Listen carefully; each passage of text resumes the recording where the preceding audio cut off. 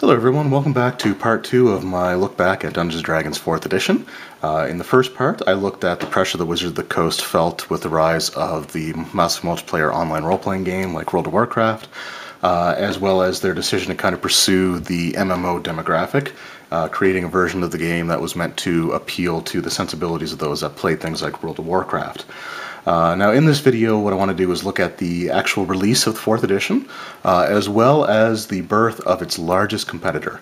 Now Dungeons & Dragons 4th edition released in June of 2008, and while reactions to its announcements and the subsequent preview materials were rather mixed, 4th edition still managed to sell out its first print run during the pre-order phase, with Wizards of the Coast announcing the second printing would occur prior to the physical release.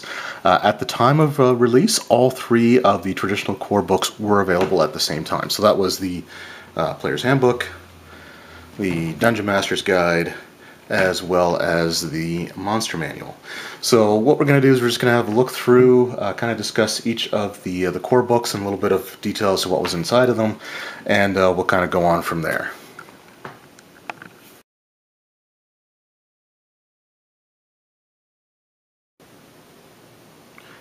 So let's start with the 4th edition Player's Handbook. Customers familiar with previous editions of Dungeons & Dragons who bought the 4th edition Player's Handbooks were actually in for a bit of a shock when they flipped through it and looked at the selection of races and classes.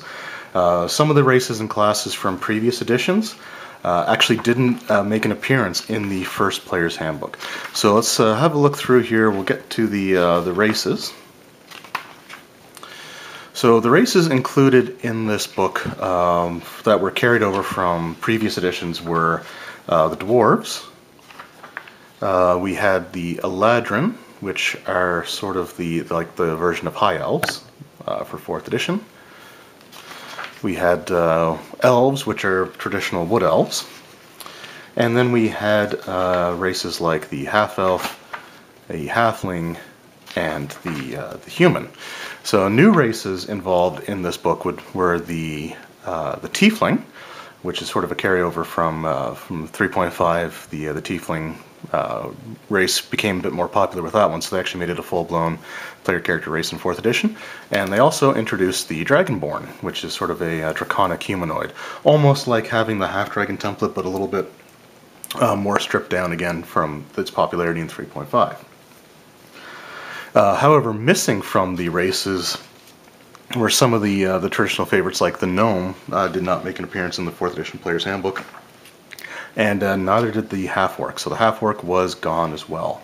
As far as the classes go, the conventional classes that made their return for 4th edition were the Cleric, the Fighter. Get to them here. Paladin, Ranger, and the Rogue and the Wizard. So they were the traditional classes that made their appearance once again in 4th edition. 2 new classes were introduced, or making one of them made its first appearance in one of the actual core books. So the 2 new classes that were introduced were the Warlord and the Warlock. So the Warlord is sort of like a knight that helps direct battle. It's kind of a support character over the traditional fighters, so a lot of things that they do allow you to affect your companions. And the Warlock is similar to the Warlock version that they had in 3.5 in Complete Arcane, which is sort of an arcane-based character that derives its power through a pact that they made with some sort of external force. So those were the classes that were in the Player's Handbook, but the classes that were actually missing were the Barbarian, the Bard, the Druid, the Monk, and the Sorcerer, if you're looking to carry over from 3.5. This was actually all part of Wizards of the Coast's marketing strategy for 4th edition, which was to release the core rules in volumes. So the first Player's Handbook that we have here focuses on arcane, divine, and martial heroes. So these are the new kind of archetype power sources that they introduced for 4th edition. So in order to get classes that didn't quite fit those molds, you had to get future releases for the Player's Handbook. So if you were fans of the Barbarian, Bard, Druid, and Sorcerer, you had to pick up the Player's Handbook 2, which came out in March of 2009. Now this actually, I believe, also had the half-orc and the gnome races in here, so if you wanted the gnome and the half-orc, then this was the book that you kind of had to go to get them from, as well as those previous classes that were all considered to be primal characters. So they were part of the Player's Handbook too, which also introduced a slew of new classes as well. If you were looking to be playing a monk in 4th edition, you actually had to hold out all the way until March of 2010 with the release of the Player's Handbook 3. So this is the one that added the psionic power source, where the Player's Handbook 2 added primal. And this included the monk, which was considered to be a psionic character because its abilities derived from its own like sheer mental discipline and force of will. Now each of these Player's Handbooks did contain a number of core classes as well. So the first Player's Handbook did only contain 8 classes in the Player's Handbook, the first one, which seems a bit lackluster, but when you actually add all the playable character classes together from all 3 books, eventually by 2010 there was actually a total of 22 fully playable classes that go from levels 1 through 30. Now another major change in 4th edition was the introduction of magic items in the Player's Handbook itself instead of being in the Dungeon Master's Guide. Now, I guess part of the reasoning behind this is, magic items are a big part of the game. Players are going to have quite a few of them, and with 3rd edition there seemed to be a lot of instances, at least locally with me, where players were bringing Dungeon Master's Guides to the table so they could look through the magic item descriptions. So having that in mind, Wizards of the Coast did decide to include them in the Player's Handbook. That way that was the only book you needed to bring to the table. Now another thing that is worth noting is that magic items were simplified quite a bit from what they were in 3rd edition. So they only had usually a single purpose as opposed to having this slew of abilities. So I guess it wasn't a horrible thing to have them for convenience sake to let the DM, when they give it a magic item, just say, this is what it is, and you can find it on this page. And part of the reason why it makes sense for that is identifying magic items in 4th edition did become a lot easier. All you had to do was basically spend time studying it over the course of a short rest, and once you did that, you kind of understood what the magic item was. So seeing as how it kind of replaced things like an identify spell, it made sense again to just sort of have them all in the Player's Handbook. So still not a huge fan of that decision, but I'll accept it for the reason why they had decided to do it. So that was basically the Player's Handbook. Now let's have a look at the Dungeon Master's Guide.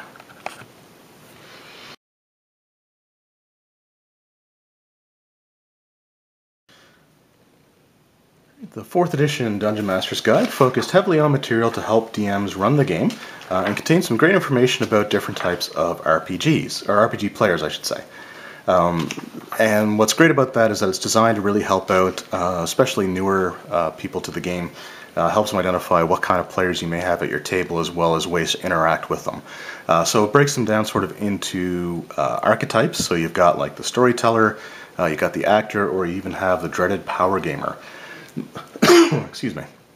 The Dungeon Master's Guide goes into basically information about how they typically act at the table, the kind of things that motivate them as players, as well as some great suggestions on how to help engage them, as well as things to kind of try to avoid or steer them away from. Now, in addition to that, there's a lot of other great information about things like how to build parties, tips for the different types of DMs that you could have, or that you could try to be like, introducing table rules, things like preparation time, how to kind of go over and describe things, how to pass time, narration, role-playing. There's just a lot of really great information just in the first couple of chapters alone. And now I know that it was written more or less for newer players, but I think there's a lot of great information in here in this Dungeon Master's Guide that even veteran players would really be able to benefit from. Just those first 2 chapters about identifying player types, how to help them out, how to bring them more actively into the game, how to sort of engage them, as players, how to prep your sessions, and how to do so if you don't have a lot of time, like if you only have an hour or 4 hours, or if you don't have any time. There's just some really great information in there. And again, it's probably one of my favorite sections of any of the Dungeon Master's guides that had come out to this point.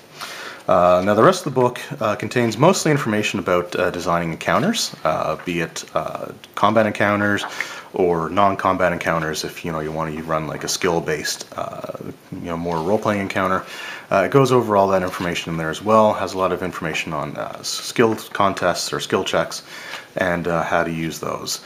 So a lot of great information in here, definitely designed to help Dungeon Masters out.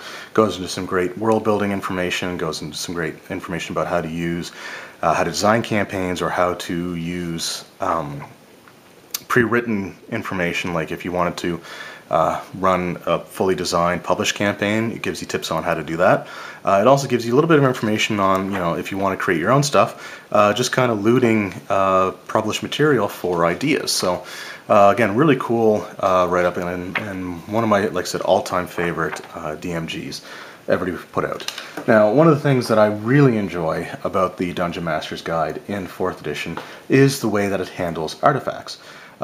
In previous editions, in 4th edition, each artifact begins as a powerful magic item that has the ability to become more powerful. All artifacts are sentient items with their own goals and purposes. So one of the things that they have is sort of a numerical value that lets you determine the connection between the wielder and the artifact. So that would be something that's called concordance. What that is, it's like I said, it's a numerical score, and if you do things that are in line with what the artifact's motivations and desires are, then you increase that concordance. When you increase it, it unlocks different abilities that were previously hidden just when you had the standard item when you first got it. Getting the concordance score runs basically between 0 and 20, and 16 to 20 is kind of the highest that you can really get it, and that's when it's at its most powerful. However, if you do things that are against the motivations of the artifact, the concordance drops below its starting number, and it can actually impose penalties on the players, or just completely outright abandon the player character. It gets up and basically leaves. So this is actually, like I said, in my opinion, one of the better ways to handle artifacts. Even if you have a high concordance with an artifact, it's eventually going to move on. Either it's done as much as it can do for the player character and it feels that it's needed elsewhere, or you completed a major task where you appeased it to the point where it decides to go dormant or rest. When this happens, the item disappears, and if your concordance is high enough, it can actually leave behind a magic item or something similar of that nature to replace the artifact that departed. So that's one of the things that I think is actually really cool about the way artifacts are handled in 4th edition, because they design them in a way that they're actually meant to be used. Like in previous editions, in 3.5 or even 3rd edition, artifacts were overly powerful to the point where they seriously threatened the campaign balance. And there was no kind of built-in timer with them like what they have in 4th edition. So with 4th edition, artifacts are designed for each tier of play, not just high levels, so you can get them in the Heroic tier, Paragon, or the Epic tier. And they have that ability to, if the DM feels that maybe they are unbalancing the campaign, then you can simply have them move on. And whether they do it beneficially or do it out of spite for the player character is entirely up to the DM. So they have that sort of ultimate control, but it gets you to actually want to incorporate them into your campaign. Now, another great chapter in this book is chapter 10, which is the DM's Toolbox. And what it has is just some information about modifying monsters, creating sort of NPCs, villains, stuff like that, whether they be new solo monsters or things like that. It gives you some mannerisms, quirks, and different things that you can kind of keep in mind when designing them. It's got information on how to design house rules and what things to kind of look at and what things kind of avoid, as well as a couple of examples that they have in there as well. But one of my favorite things that they have is just the ability to create sort of random dungeons. So if you end up running a game on the fly, or the player characters go off in a completely unexpected avenue and decide they want to just go dungeon crawling and you didn't have anything prepared, you actually have a series of charts that you can just roll on while things are kind of happening throughout the game to create a dungeon from scratch, which in my opinion is just absolutely fantastic. You know, it's got things like exits, features, you know, hallway length, room size, encounters. Just a lot of really cool things that you can have. It takes a little bit of prep time for things like encounters, because you may want to have some just ready-made NPCs or monsters set aside. But it's, in my opinion, it's just a really great, useful chapter in the book that I think more Dungeon Master's guides really could have used. It's just the ability to help people on the fly like that. Now, similar to the Player's Handbook, the Dungeon Master's Guide did actually get a subsequent release as the Dungeon Master's Guide 2.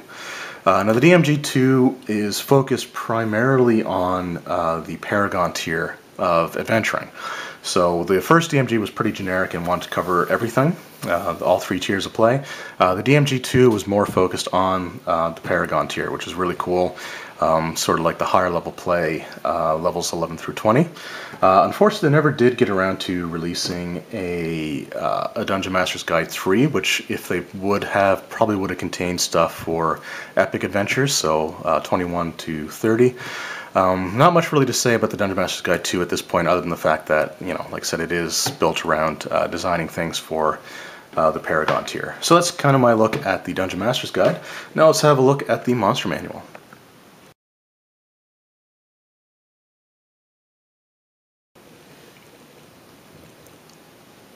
The Monster Manual is probably the most simple and straightforward of the three initial core books. It's exactly what pretty much every other version of the Monster Manuals have been, which is a large collection of just different monsters for the player characters to fight. It's got things like, you know, the Tarrasque, angels, demons, devils, dragons, beholders, pretty much all the staples that you would find in most D&D games. Now, one thing that is sort of unique about the 4th edition Monster Manual, however, is in addition to having sort of the generic encounters, you know, monsters that you would fight, even powerful ones like ancient dragons and, you know, the Balors or pit fiends, things like that, the Monster Manual in 4th edition also included, well, what's called an epic threat. So unlike just having your generic monsters, the 4th edition Dungeon Master's Guide also included this large, powerful enemy that you could actually build an entire campaign around, meant to be something to challenge 30th level characters in sort of a climactic battle to end a campaign. The epic threats that are included in the Monster Manual were spoiled on the cover. So, like, for example, in the Monster Manual here, the epic threat that they include was Orcus, which you see has the same art as on the cover. So it goes into some actual information, some lore, their tactics, as well as some of their minions that you may encounter throughout the course of a campaign. So it doesn't just have the creature itself, it actually has some information about some encounter groups that you could use to kind of build up the threat as you go through. Using Orcus as an example here, it's actually got encounters that are considered 9th level, 22nd, 24th, 28th, and Orcus himself, which is a 33 challenge rating just by himself. So I thought this was actually a really great addition because, again, it gives you something that, as a first-time DM, you actually have sort of a major villain that you could revolve an entire campaign around, just to start off with in one of the core books. So I think that was actually a really cool idea. They did something similar with the Monster Manual as they did with the Player's Handbook and the Dungeon Master's Guide, of course. So there were subsequent releases of the Monster Manual. So we have the Monster Manual 2, which featured Demogorgon as its main threat.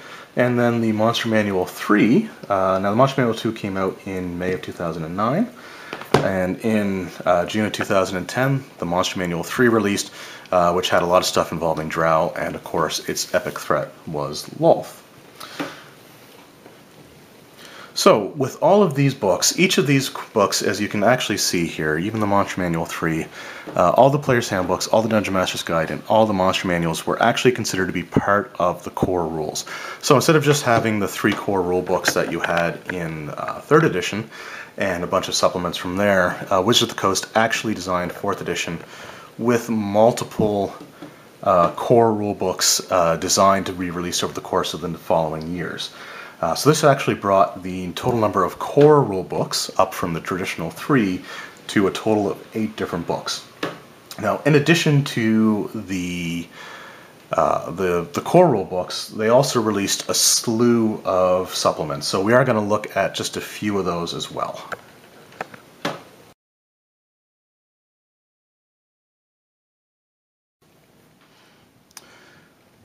So when it comes to supplements, one of the first set of books that I want to discuss are actually ones that I never picked up personally.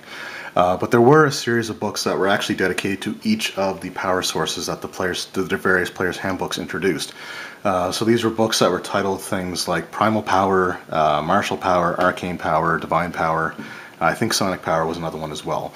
Most of those books contained variant class features, as well as some Paragon paths, feats, and other, probably the thing, magic items, stuff like that, that were designed for characters of those archetypes. Like martial ones would have things that were designed for fighters, paladins, rangers, rogues, and so on.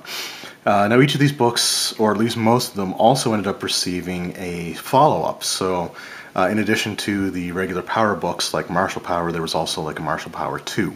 Now, I personally, like I said, never bought those books just because I didn't really want to be flooded with options in terms of having too many books that I'd have to start referencing if the player characters in my campaigns started using things from those books. So, and overall, they just kind of led to combinations of skills and powers and features and things like that that weren't probably the most well conceived in terms of how they interacted with each other, and I just didn't want to add any sort of extra unstabilizing elements to my campaigns. But there were also a slew of other supplements that they had released. I just got a few of them here, just kind of an example of how they didn't only break down the core rule books into multiple volumes, or even the class-based supplements into multiple volumes, but they did it with a lot of other books as well. Now, there were a few that were kind of standalone, like the Demonomicon and Open Graves, which was designed for like undead and stuff like that. But when you get into other things, like they had the Manual of the Planes, which goes over the cosmology for 4th edition. But after that, they also ended up releasing 2 other books dedicated to different planar regions. So they had the plane above, which was the Secrets of the Astral Sea, and then the plane below, Secrets of the Elemental Chaos. So if you wanted planar source books, there were actually 3 different ones that you have to choose from. As well, they took the Draconomicon, which is one of my favorite books from 3.5, and they actually ended up breaking it down into 2 volumes as well, one on chromatic dragons and one on metallic dragons. Now again, I'm not going to go into a lot of detail about the information in these books themselves. I may decide to dedicate that to future series if anybody's interested, but I just kind of wanted to show that the decision to break down the books into multiple volumes wasn't just reserved for the players' books. They did it with other things like Draconomicons and the Manual of the Planes. Now, all that aside, it sounds kind of negative, but we'll kind of move on from that and discuss just how the initial run of 4th edition went. So while pre-orders for 4th edition were strong, and it did sell well to begin with, unfortunately sales began to drop off as time went on. One of the factors is what I just kind of brought up, which is the sheer volume of books that were being released. It was just way too many to start keeping up with. Wizards of the Coast also failed to win over diehard fans from earlier editions, including D&D 3.5, which still had a strong and dedicated fan base. Another reason for the drop in sales has to do with the fact that Wizards of the Coast, through a series of their decisions, which some may say are very poor decisions, actually set the stage and paved the way to their biggest competitor. So we'll discuss that competitor now.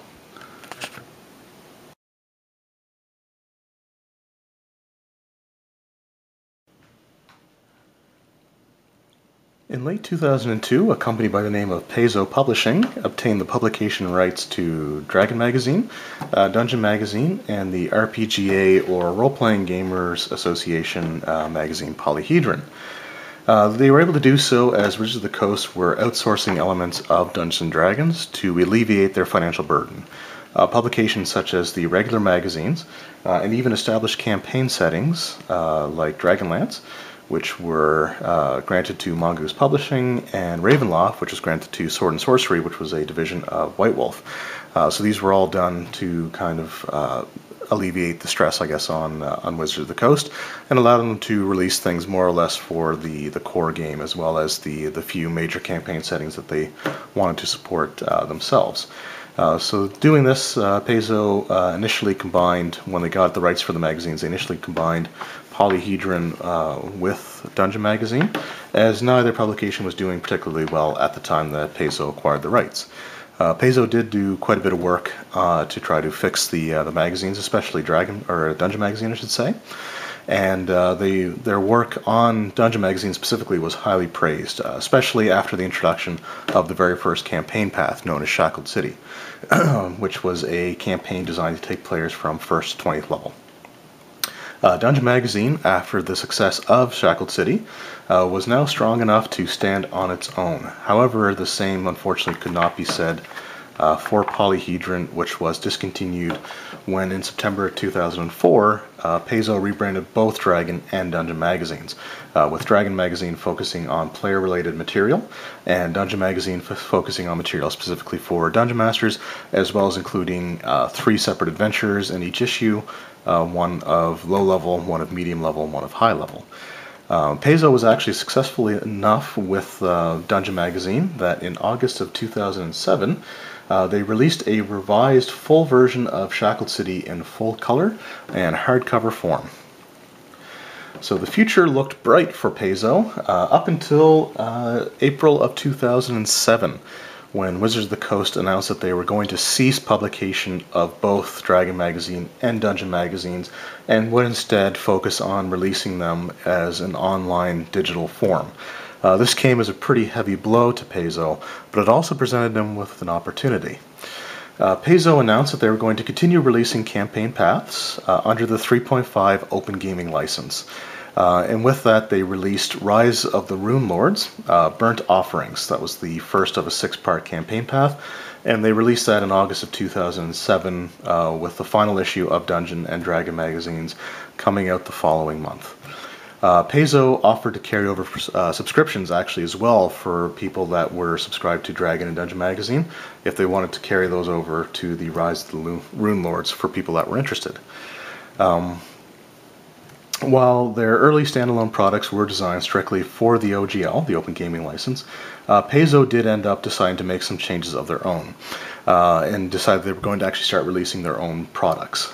They began an 18-month open playtest available to any and all that chose to do so, to participate.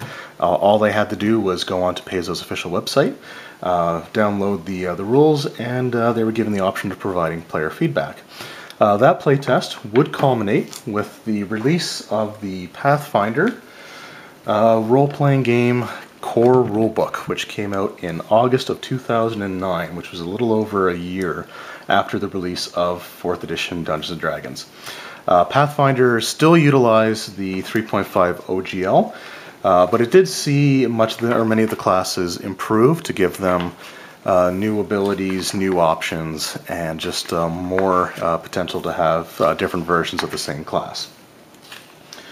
Another thing that they did that was actually a really smart idea is Paizo combined their Player's Handbook along with their Dungeon Master's Guide into one volume. So the core rulebook actually contained both the Player's Handbook and the DMG. So having this release as well went a long way to helping to bring back players' goodwill towards Paizo, because they did this in a way, and I almost think that they released the core rulebook as the Player's Handbook and the DMG together as a way of saying that they were going to be different from Wizards of the Coast, who at the time, as I said, adopted a model which focused on them releasing volumes and volumes for individual books, like 3 players handbooks, 2 Draconomicons. So initially the Pathfinder role-playing game was done in such a way that it was very light in the products being released and focused heavily on their campaign paths.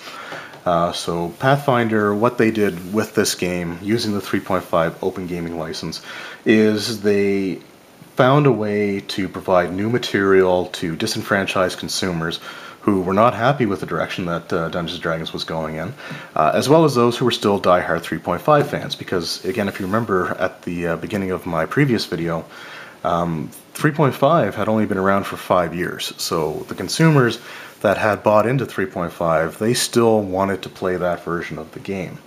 With Wizards of the Coast releasing 4th edition only 5 years after 3.5 came out, it kind of upset a lot of people in that regard. So this provided them with an opportunity to continue to play a version of the game that they wanted to stick with.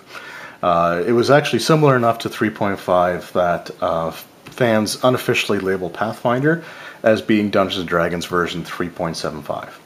Now, while it's been difficult to find actual figures, the general consensus is that Pathfinder quickly began to outsell 4th edition, and continued to do so for the rest of 4th edition's run.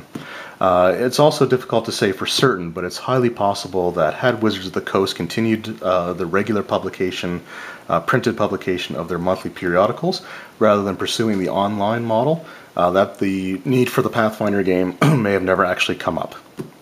And Paizo may have continued to support the new version of Dungeons & Dragons rather than feeling that they had to go and create their own game. So again, Wizards of the Coast decision to do that, as well as another issue that led to the creation of Pathfinder was after Wizards of the Coast announced that they were going to cease Dungeon and Dragon magazine in printed form.